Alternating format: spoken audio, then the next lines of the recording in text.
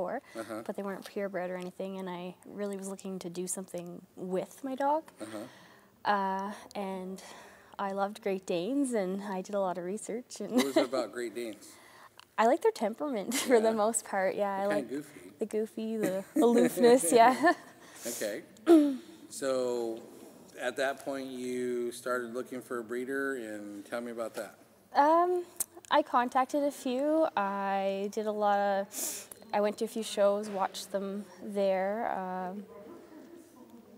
I did a lot of research on the internet and emailing back and forth. Yeah.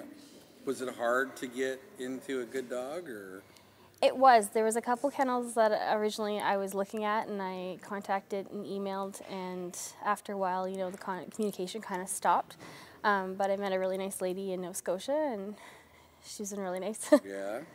Now, how important is it that when you get that first dog that do you keep that relationship going, or do you look at a lot of different places to try to learn from what's worked for you the best?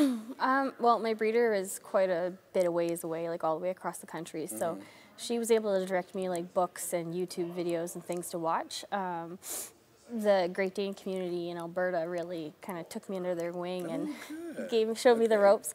And then being up in Fort McMurray, there wasn't a lot of court lasses or anything, but I kind of bugged the lady who had the training center there until she found somebody who had handled dogs before and was able to host a class. Oh, that's nice. And so how many shows have you attended? 3. 3. Your first show, what were your thoughts? What were your feelings as you were getting ready to start that? Nerves. I was a bundle of nerves. Yeah. Yeah, it was really, really nerve-wracking. I had a friend there she shows GSPs, so she was able to coach me a little bit. Oh, that's good. Yeah. So it's good to try to develop as many friends that can kind of help you out there, right? Absolutely. Okay. Your first time going into the ring, tell me about that. Josie, I think, was really nervous. She wouldn't take bait for me or anything, which was kind of a good thing because she kind of just stood there, but she lacked personality, I think. We went in and we won best of opposite and best of winners on both days. Wow, that's fantastic. So that got your spirits going, and did you get a rush off of that, and it's like you wanted more and more and more? Yes, but I didn't get it. So then your second and third time, was it always as good, or did things change a little? Josie started being really shy towards the judges, backing up or sitting down whenever they went over her back end. I still managed to get through it, but you could tell that she just wasn't behaving like the other Danes in the group, and I was getting second and third. So things were starting to go opposite direction. Yeah. Okay. Yeah. So how did you find out about this workshop? I found out through a friend of mine. She has Weimaraners up in Fort McMurray and been doing a lot of training with, and she really recommended doing it. So. Oh, really? Yeah. Oh, that's good. So you just called up and said, "Hey, I'm signing in." How far did you drive to come here? 14 hours. 14 hours. Wow. So you really want to do this? Yeah. I was at a show last weekend. And Josie she got third on the Friday and Saturday, and then we ended up, luckily, reserve on the Sunday. And I was like talking to my friend Megan, and I was like, I need a trainer. Like I need something. And so I debated talking to some professional handlers there and getting some classes like after the show. Right. But the few people that I approached they were pleasant, but not. Yeah, you still kind of felt a little, that's good. Yeah, so. Okay. So then you drive 14 hours to come here. You don't know anybody here. No. You walk in, and there's all these people who have shown dogs for, probably years and stuff like that. What were you feeling and thinking at that time? I was definitely nervous. I didn't know what to expect. I'm okay with laughing at myself, so I figured if anything, it'd be kind of a comical experience. I had a huge fear that I wasn't going to be up to the same par as everybody else and kind of be left behind. That's common because you're brand new. Yeah. Okay. And then, so we came out here with dogs, and we started working with the dogs, and what was going through your mind at that time? just get through it, just get through it. Okay. I was, I don't know, a little bit skeptical. I'm like, okay, head straight, I get that. Uh-huh. But it's hard when you have a 140-pound dog. She's pretty strong. Yeah. Yeah, and she definitely has some bounce in her step there. I know. But see, this is where people get frustrated and they give up because they want their dog to look good. Ah! Yeah, I know, I'm short. So she started acting up, and again, tell me what was going through your mind at that time. She's going to be the worst dog here. She probably was there at the beginning. Yeah. But then what happened? Well, you took her for a little bit, and she started bouncing around trying to get back to me, and I kind of felt that I'm letting this dog get away with everything. That's why she wants to be near me. There you go. Good, good. Don't tell me this dog's name is Tigger. No, it's Josie. Woohoo! Woohoo! Jump for joy, Josie. Okay, so I'm going to turn, and I'm going to go. I don't care where the dog is at and what the dog is doing. I'm going to back away from my corner and go. Okay, and then after that? After that, well, I worked with her for I think about 20 minutes just working on like head straight and not pulling on the leash. And it was just crazy the difference even after that short time. This dog is probably going to throw a tantrum from hell when we try to do the head straight.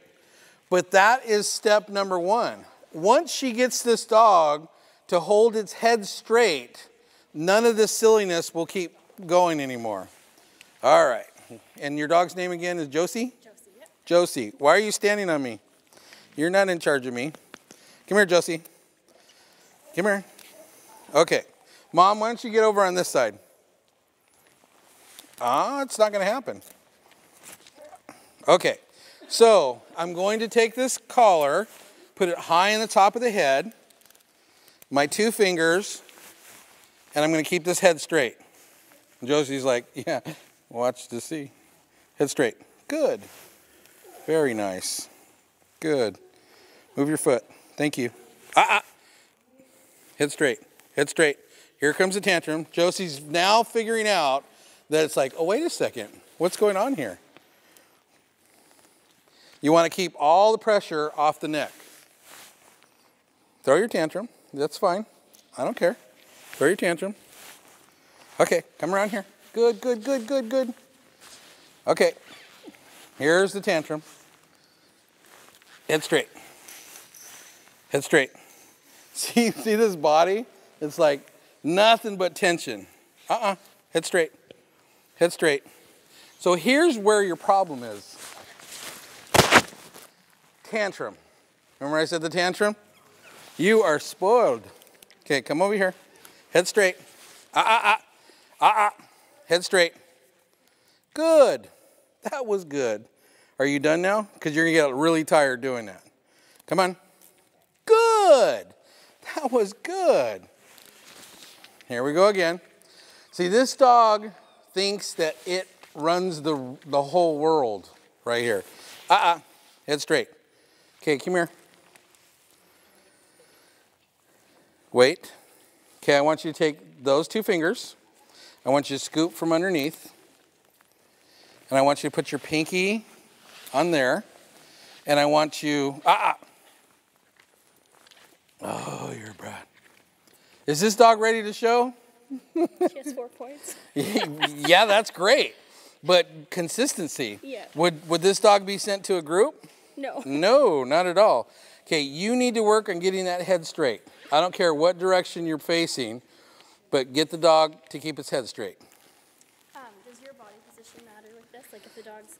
No. All you want to do at this point is get the dog to keep its head straight. Head straight. See this? All this is because the dog doesn't feel that you're the one that's in charge. So you're going to need to do this over and over and over again. You don't want any pressure on the throat. Okay. So all the pressure needs to be on the back of the head. So you're going to be pulling forward, and you're going to go head straight, head straight. Head straight. Now this is something that you guys can do with your dogs, kind of in between, getting that head straight.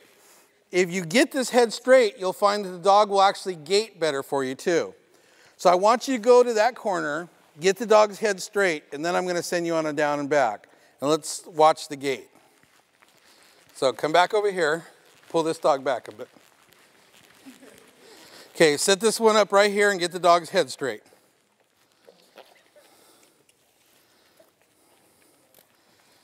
Head straight. Very good.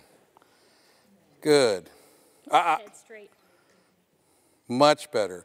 Now give me a down and back. Just the way you were taught. Ignore the dog and just go. Just keep going. Okay, straighten out the lead when you get to that side. Get the dog's head straight. Get the dog's head straight.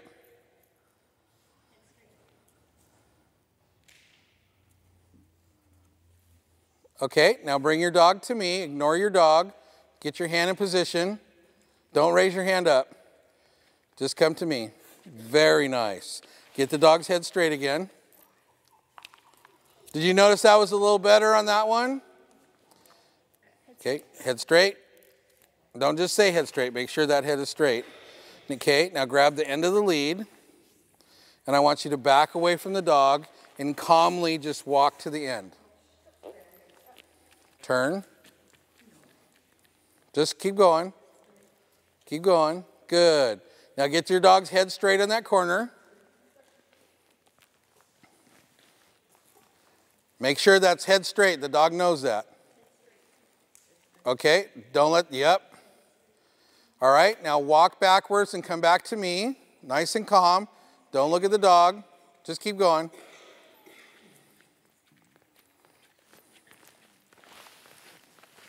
Good. Very good. Okay, now I want you to keep practicing with that head straight, even though we're not working with you. Because this is what you need to fix before we can move on to step number 2 right there. And it will happen. This dog will be changed by the end of this today, okay? All right, so take this dog, get the head straight, back away from me. Don't look at it, no eye contact. Head straight. Okay, grab the end of the lead. Do not look at your dog and take your dog around to the end. Just ignore that. Just flip the other way. Yeah, there you go. Just keep walking. What I want you to do while I'm working these dogs here, don't go too close. I want you to take your dog for a walk. I want you to stop at this point, head straight. Stop at that point, head straight. Stop at this point, head straight. And that's all I want you to focus on so we can get you to the next level. All right? Sounds good. Yeah, you came back and she was gaiting for you. She was standing for you. And, you know, like you said, it was just, you know, maybe 20 minutes. Mm-hmm. And as the day went on, she just got better and better and better. Oh, absolutely. I've never been able to get her to stack for any length of time before. Wow. So it was amazing. Yeah. Okay. Good. Get that head straight. Okay, give me down and back, please.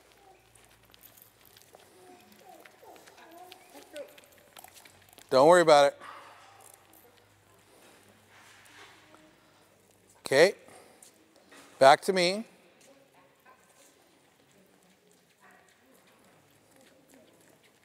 Wow. Isn't that beautiful? Oh my God, that's awesome. And that's just, what, a few minutes. That's it. Okay, don't do that. Because that's equivalent to me coming up, don't look, I'm going to beat your mom.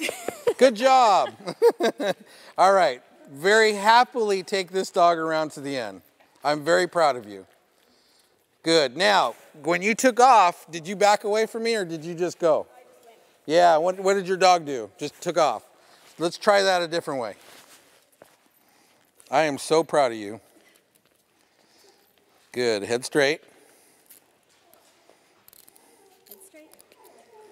Okay, try not to do eye contact. Okay, now back away from me and take your dog around to the end.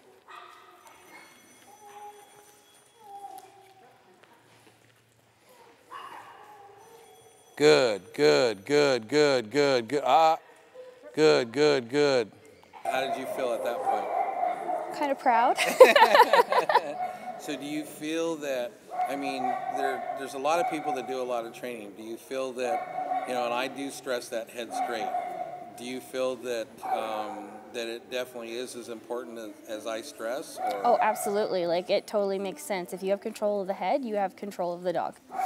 Now, do you think there's going to be any difference now when you go to the next set of dog shows with the knowledge that you have from coming here? 100%. It's not going to be her dragging me around the ring now. It's going to be her and I working together and working as a team. Some people feel that when they're doing the head straight, that they're being maybe too demanding on the dog, and sometimes they'll take some of the animation out of the dog or make the dog not want to show. What's your thought on that? Well, my approach previously was always kind of hold behind the head, so it was all, the stress was there on her neck, and a lot of times she's there and she's hitting her head up like this. She's fighting. And she's fighting me, and the only way previously I've been able to find for her to be able Hold on to... 1 second.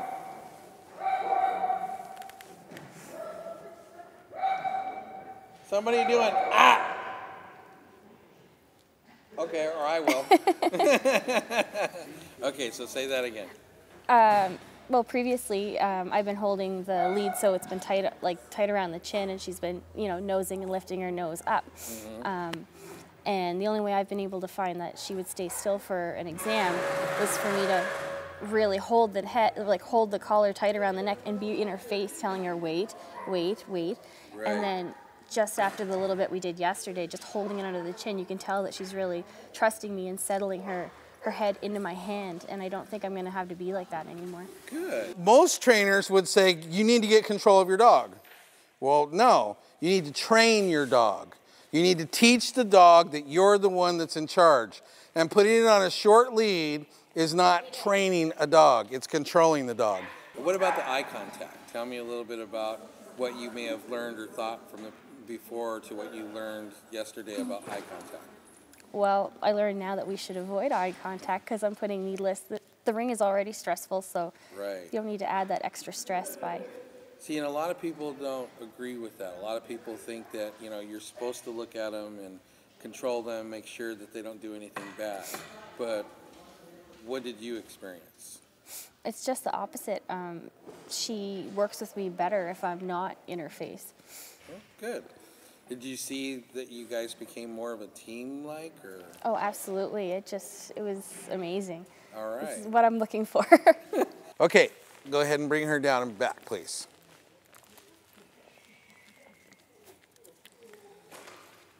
Okay, so palm out. You got it. Palm in, palm out. So you're just kind of walking. You need to use see your palm? Your palm is pointing the direction you want the dog to go. So if you want your dog to go through here, and then here I want my dog to go this way. So try that one more time. The dog's eyes should be forward. Right. It's feeling the signal. If he's feeling that he's gauging off of your body language. Okay, so you're kind of going like this, and like this, and like this. So the problem is everybody worries about what the dog is doing. What you should be worried about is your body. Because if you stay consistent, the dog will learn to key off of that. But if we keep worrying about where the dog is and what the dog is doing, then it's never going to work. You have to trust your dog. And the dog will key off your body language. It's almost like you guys become the sixth sense and start, you know, thinking and finishing each other's sentences and stuff like that. And, you know, eating spaghetti and together and okay, let's see. Okay, good. Okay, good, good, good. So you go through the motions, the dogs will eventually follow. Okay, now come back, do the same thing. Okay, so you can't be pulling behind. You have to have your hand in front. The dog has to key off that signal. Okay, so go. Now, in front, not behind. There you go, there you go, there you go, there you go. Beautiful. Okay, around to the end.